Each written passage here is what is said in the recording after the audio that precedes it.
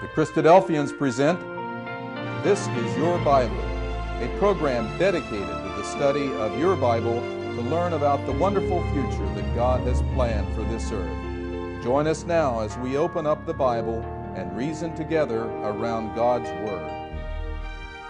Hello, I'm your host, Christian Russell, and on behalf of the Christadelphians, I'd like to welcome you to This is Your Bible. Your Bible is like my Bible. It covers a long period of time and includes the names and examples and lessons of many, many people. Some people were faithful, some were wicked.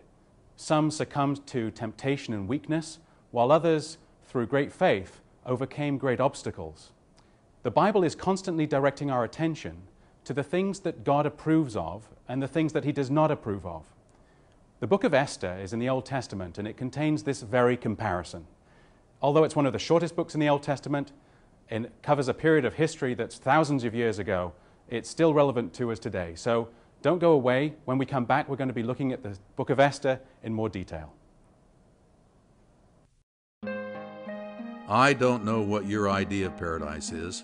We all have our own views on the subject, but I think that most would agree the scenes we are looking at could be described as a touch of paradise. The Creator made this earth a paradise originally, and then mankind spoiled it by trying to do things his own self-centered way. Mankind has ever since tried to create his own paradise, one in which man is glorified and the Creator is forgotten. All around us we can see grim reminders of the remoteness of paradise, reminders that man, without God, cannot bridge that distance to the true paradise. In the Bible, in the book of Genesis, we're told that the original creation made by God was very good. We are also told that throughout the Bible, that the world will be very good again when Jesus Christ returns to establish the kingdom of God on the earth. In Psalm 72 it says, He, Christ, shall deliver the needy when he cries, the poor also and him that has no helper. He will redeem their life from oppression and violence. In Isaiah 35, the desert shall rejoice and blossom as a rose. Then the eyes of the blind shall be opened, and the ears of the deaf shall be unstopped. Then the lame shall leap like a deer, and the tongue of the dumb sing. And in the book of Revelation there shall be no more death, nor sorrow, nor crying. There shall be no more pain. Sounds good, doesn't it?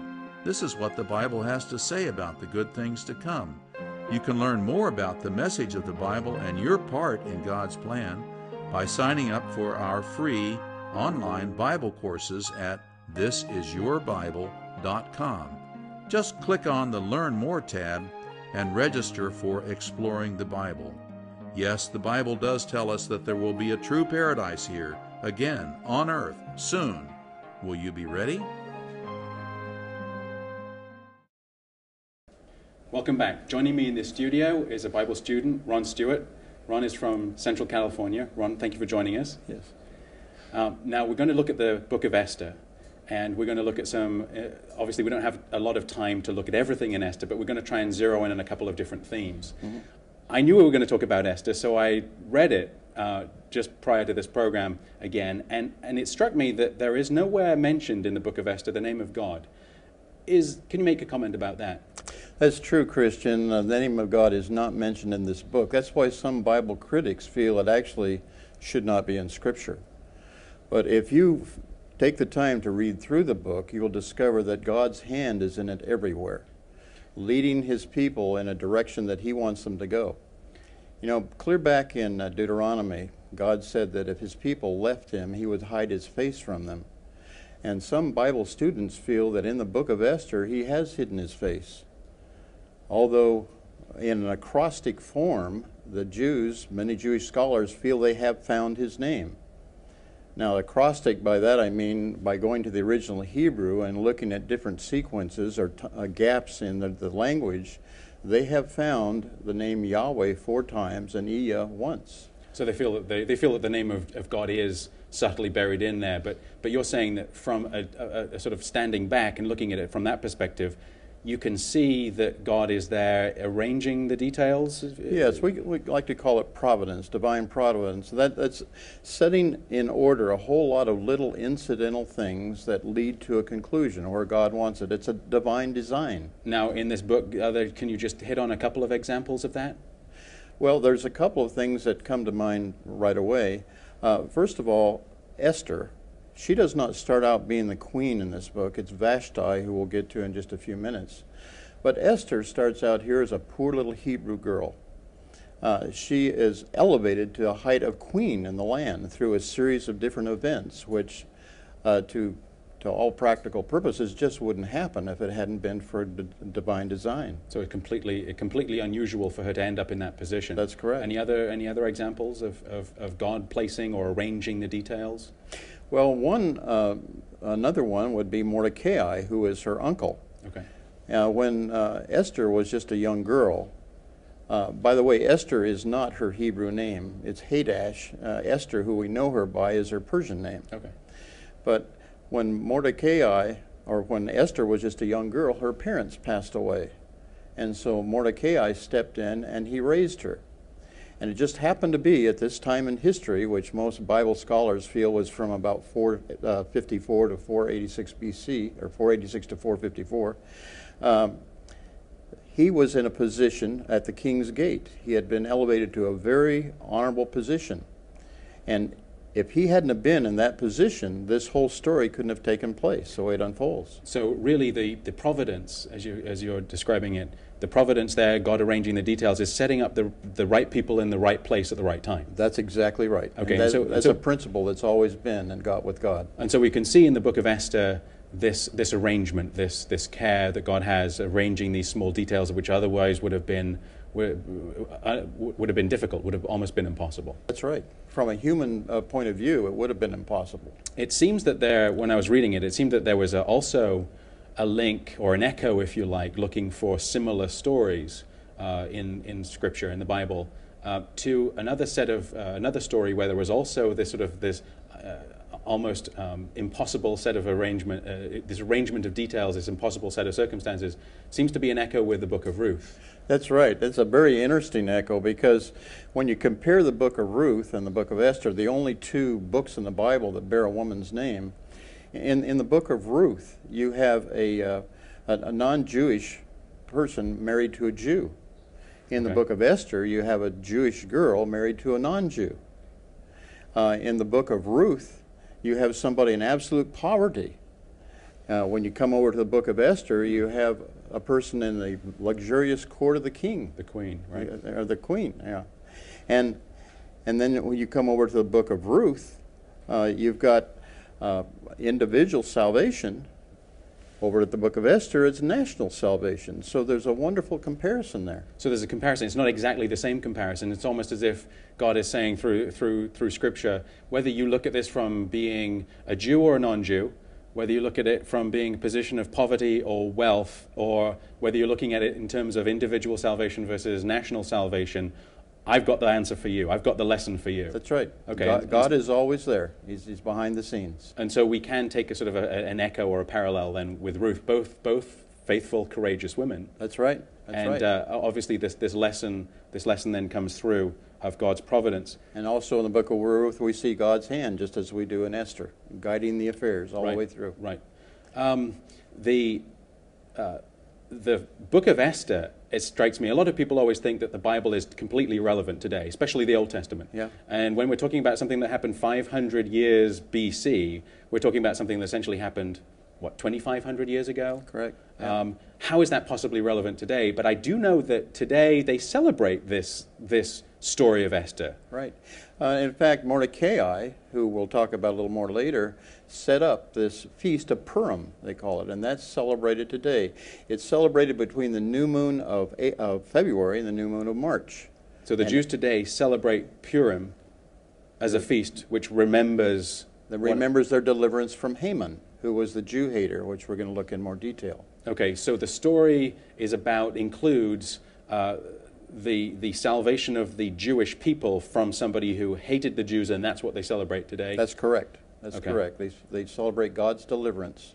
So they still celebrate it, so it's still relevant. The lesson is still obviously relevant to us. We want to try and draw out just a lesson or two from it. Yeah, there's several lessons here to be learned. Okay, well, very relevant. Let's start then probably by looking at the characters. Can you outline the three or the four main protagonists to the story? Actually, Christian, there's 5 main characters in this book. There's Ahasuerus, who is the Persian king, the monarch. Okay. And then we've got Vashti, who was the deposed queen. And then we've got Esther, the Jewish girl who was elevated to queen. Okay. We have Haman, the Jew hater, and we have Mordecai, the Jew savior. Okay, so let's look at some of those, a little bit of background to some of those characters. Ahasuerus, the king of Persia, was that at the time, was he the most powerful person in the world? The most powerful person in the world. In fact, history tells us that he was a very successful ruler. He gradually expanded his empire until it included 127 provinces. So this is after Babylon. Yes. This is after the time of Daniel. That's correct. And it now becomes the Persian Empire. That's right. Okay, and so how long had Ahasuerus approximately been on the throne at this time? Well, historians tell us he reigned about 36 years. Okay. And it would probably be toward the middle of his reign at this point in the story. Okay, so it's at a time when he's presumably not conquering anymore. He's, what would you call it, consolidating his empire? Yeah, at the first he had a lot of enemies, and he had to go out and conquer those, and now he's got everything under control. And it's interesting that as we open the book of Esther, we find that he's instituting 2 big feasts. Okay. He's calling together all of the leaders from all of the provinces, and there were so many of them that had to come to this feast that it took 180 days to celebrate. So we're not talking about Jewish feasts here. We're talking about, this is almost a history of the Persian Empire. This is a political feast. This is a political arrangement. People coming from all different parts of the provinces of his empire, and he's going to try and show his great majesty to them. That's correct. And the second feast? Yeah, the second feast was a more intimate feast. He had mostly the people from Shushan, who was that was the center of the empire. That was the city at the time? The city at the time. And he had all of his main officers and the counselors come together for that feast, and it was more intimate. It was at that feast that the whole story of Esther changes, because Vashti was the queen at that time. Okay. Vashti, by the way, means a beautiful woman. She was evidently a very gorgeous woman. And he was there in all of his pomp and all of his ceremony with all of his counselors around him. And to cap off this whole big feast, he calls in Vashti. She was kind of the trophy bride. Yeah, that's right. He was very proud of her. But a very interesting thing happened at this point. Vashti was holding her own feast with a lot of the women of the court. And the chamberlains that Ahasuerus sent to go get her, when they asked her to come, she absolutely refused. Really? She turned him down? She turned him down. She turned down the most powerful man of the... That's right. All of his counselors and all of his sub-rulers had come to this feast, and of all people to turn him down... Now, wait a second. That must have been very embarrassing for him. It's terribly embarrassing. Especially if he's trying to show how powerful he is with all of this... That's right. With all of his empire. Yeah, we can't hardly imagine the embarrassment that it must have caused. Not so much the embarrassment, probably the consequence. Yeah, right. The consequence of it was that he had to call in his chief counselor. And he said, look, we've got a problem here, a very serious problem. What are we going to do about it? Well, he had 7 counselors, and the chief counselor said, well, there's only one thing you can do to save face. And that is that we've got to get rid of Vashti, because she's shown this arrogance. And that arrogance could get out, and it could spread to all the rest of the empire, and pretty soon none of the women would respect their husbands. They were concerned then that the rebellion, just the small amount of rebellion that there was by her just refusing to turn up to his feast, would be seen as being an instigator to further rebellion in the kingdom. That's right. That's right. Okay, so the punishment was banish her. That's so right. Now he's left without a queen? He's left without a queen. And so what happens next?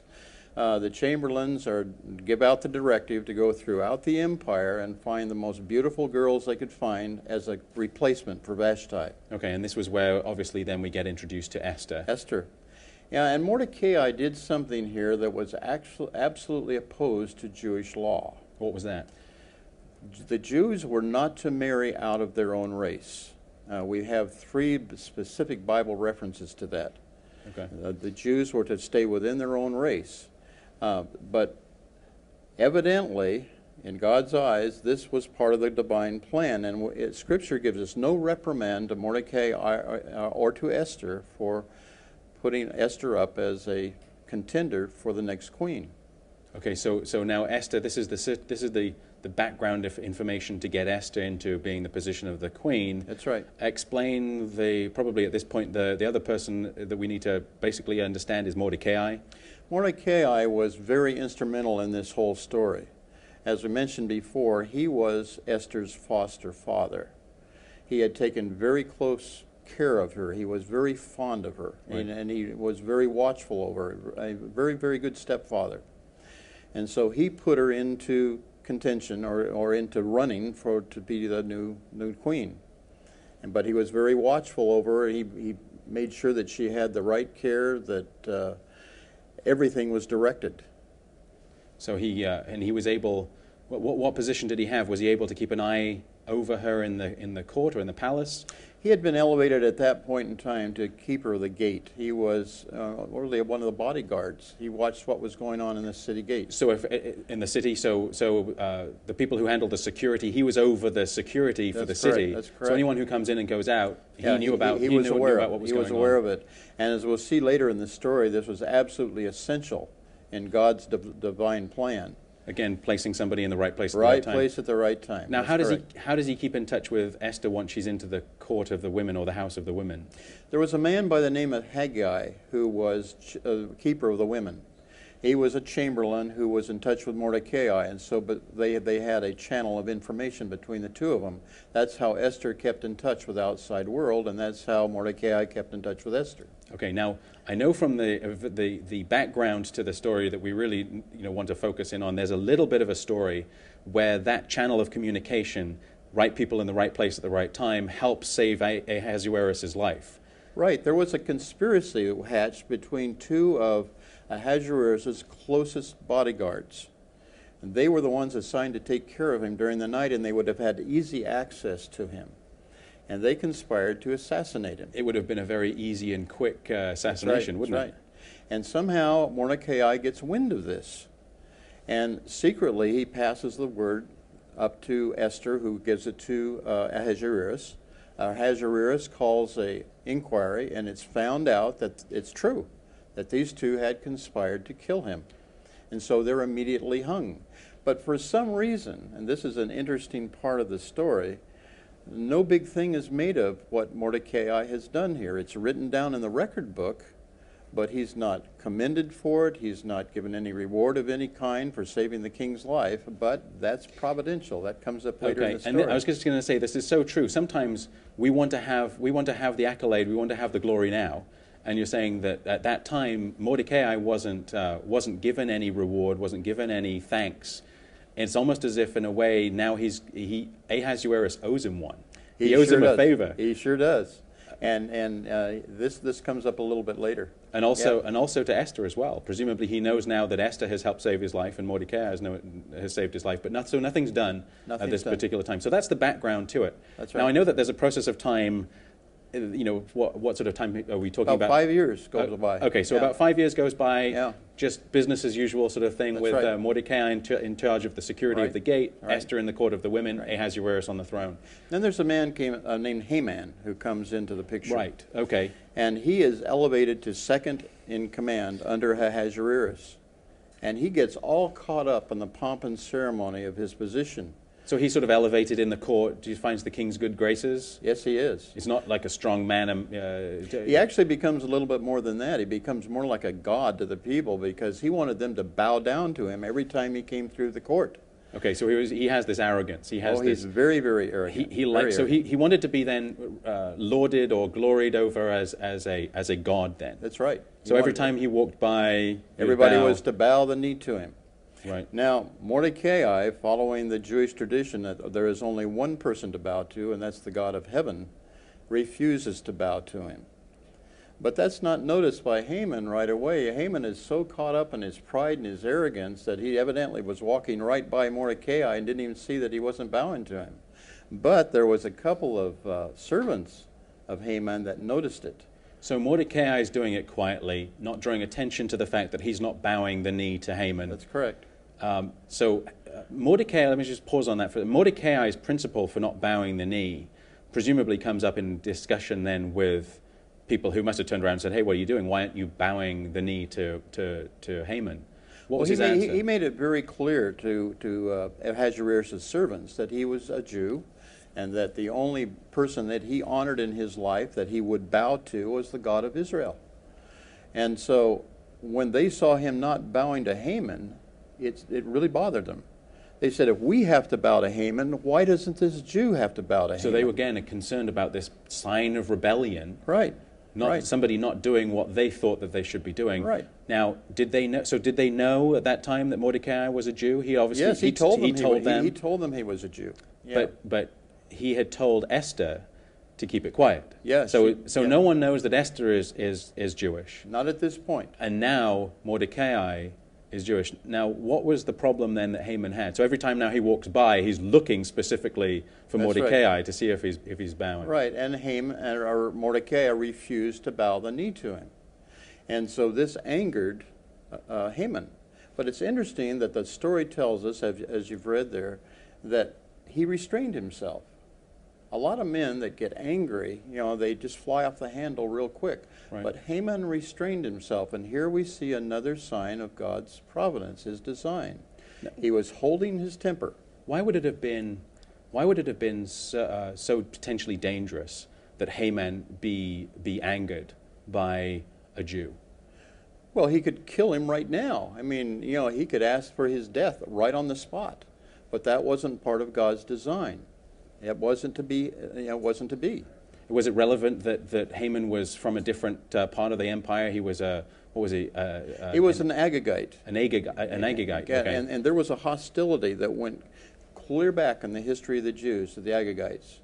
They were from the tribe of Amalek. Okay, I've heard of that name before. Yeah, Amalek was one of the first tribes that refused Israel passage when they were journeying to the land. Oh, so when the children of Israel left Egypt, yeah, they went through the sea. They're walking in the wilderness. They refused them passage. Yeah, and Joshua, this whole thing started back with Joshua when God said to go in and wipe out the land, kill every man, woman, and child, and it finally ends with Mordecai in the temple, in the Persian temple. Okay, so you have then the Amalekites who have been the historical enemies of the children of Israel, now personified, if you like, by Haman. That's correct. And you have the Jewish people, the children of Israel, personified by Mordecai. Yeah, it's a parable. It's almost it's a parable. It's almost like right. a face-off Yeah, now that's between these two foes. Yeah, that's true. And trouble is brewing because now Mordecai is not bending the knee to the person, the arrogant That's Haman. right. And he's got this anger seething within him, but he's restraining it at this point. Okay, now what's the next step of the story? How does it get worse? Well, it gets worse in that fact that Vashti is now deposed as a queen. Esther, is elevated as queen. And then this is an amazing set of incidents. On a certain night, Ahasuerus cannot get to sleep.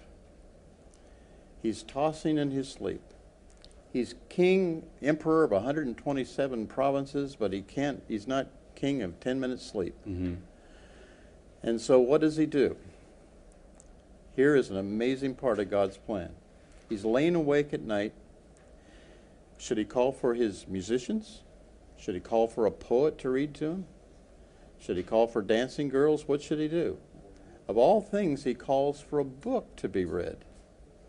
Not a song book, not a poetry book, a book of the history of the empire. So he's trying to get to sleep, is what you're saying? He's trying to get to sleep, because that would be very boring reading, wouldn't you think? Right. But he happens on a certain place in the book, and this is all God directed, and he reads about Mordecai saving his life. It's all recorded in the book of Shushan. Of all of the provinces that he could have pulled a book off the shelf from, he pulls the book of Shushan the palace. Now, what are the odds of that happening? That's got to be the direction of God.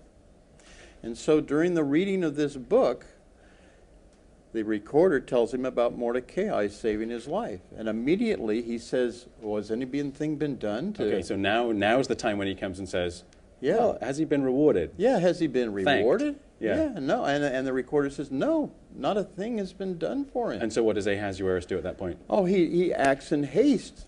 And he was sleepy. Now he's wide awake. He says, well, we've got to do something for this man. He saved my life. And what was arranged? What was arranged at that point is that he calls for Mordecai to see if, he can be found. Obviously, he was, I don't know where he was at that point in time, but he asked, who is in the court? He wants to go do something for Mordecai, and he wants to do it right now. And of all things, Haman is in the court. He had come real early in the morning to ask for Mordecai's death. Oh, he had? Yeah. So he was so angered by Mordecai failing to bow the knee to him, to honor him, right, that he's actually just come to see the king to ask for Mordecai's death. Yeah, this came about. Esther had asked Ahasuerus and Haman to come to a feast, and Haman was all elevated, that the queen had called him in. And he starts out into the court once again, and here's Mordecai. He wouldn't bow the knee to him. And all of a sudden, his anger just flares. Okay. And so Ahasuerus is saying, who's in the court, because I want to make sure that something is done right for Mordecai, to thank him for what he did 5 years ago. Yeah. And Haman's the one standing there. Yeah, of all things. And so and Ahasuerus says, give him a... Yeah, he says, and I want you to take this man through the city and show him all the pomp and ceremony. Worship.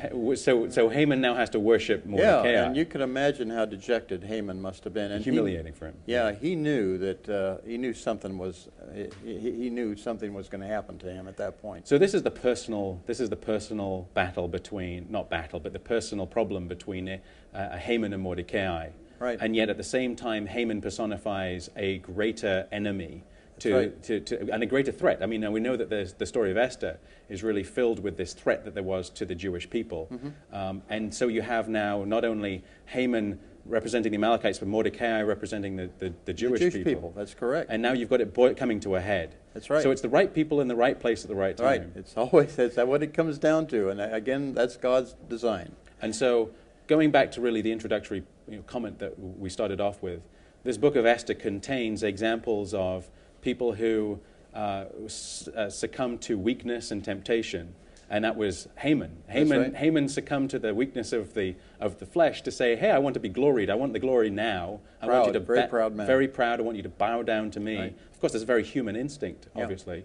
Yeah. And yet you have, at the same time, comparison with Mordecai, who does the right thing, saves somebody's life, doesn't take any credit for it then. Very patient man. Very patient. Yeah. And so this is the man, this is the example of the person the things that are approved of by God. That's right. Whereas Haman personifies the person who's not approved of by God. Very relevant story, although it happened so many years ago that we can relate to today. Ron, thank you very much for bringing this to our attention, for coming and sharing that with us. Okay. And we'll be right back in just a minute to wrap this up. Stay tuned while we have a free literature offer that accompanies this program. For pamphlets and articles on this subject and other Bible subjects, go to www.thisisyourbible.com, click on the Library tab, and select from Basic Bible Teaching, Bible Study, Doctrine, Life, Prophecy, the Christadelphians. In addition to our library, thisisyourbible.com offers online Bible study courses and Bible answers to your questions. Select www.thisisyourbible.com to increase your understanding of God's Word and learn about His future kingdom on the earth. So take a look at the book of Esther, take a look at this lesson, this comparison that is in there between the things that God approves of and the things He doesn't approve of. The attitude of Haman versus the attitude of Mordecai. Of course, there's a much bigger lesson in there as well. But the lesson for us is really, are we of Mordecai or are we of Haman? The New Testament, they ask this question, are you of the world or are you Christ's? Join us again for another episode of This Is Your Bible, and we'll continue this discussion.